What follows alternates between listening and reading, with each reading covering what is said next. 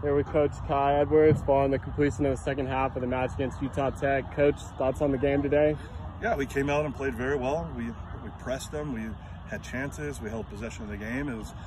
We did everything we were supposed to do, and I would say it was a little bit of they did well defending and a little bit of soccer. You know, when you do everything but put the ball in the net, but play hard, play well, play efficient, play together.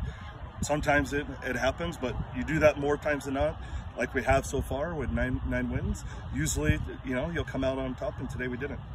Coach, a bit of a unique situation today as the first half was played last Monday. How difficult is it to come into a match like this that was postponed down 1-0 with only 45 minutes to play? Yeah, there's no preparation for it because you don't ever do it.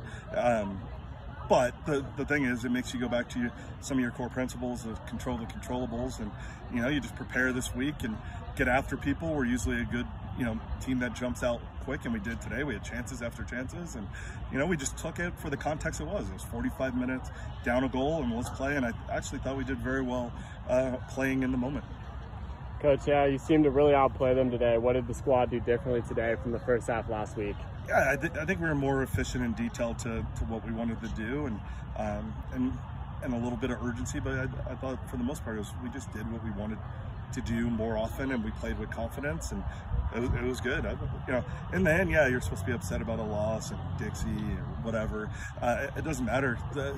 It's soccer. You play well, and you try to win more games than you don't. Coach, you're still in great position to make the conference tournament, and you have a big match against Cal Baptist this Friday at home. What do you need to do to get prepared for that game? Yeah, now it's weird because now, we only played 45 minutes this weekend, and 2 weekends ago we only played 45 minutes. So it's kind of getting ready for two very good teams, Cal Baptist and Grand Canyon. And I think if we do what we're supposed to do more often than not, we'll be successful. And we got to let the chips land where they may. I'm not one of those that looks and says, we have to beat this team, we have to do this. We just do everything we're supposed to do every game, and then we'll see what happens. Thank you, Coach. Go TB.